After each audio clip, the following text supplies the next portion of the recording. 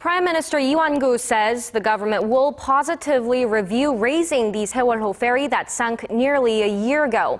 Meeting with reporters today, he said the opinions of the victims' families and the public will be taken into account when deciding on the ship's recovery.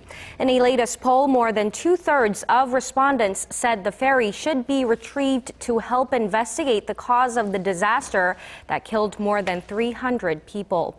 The Prime Minister also said he hopes to meet with the families this week.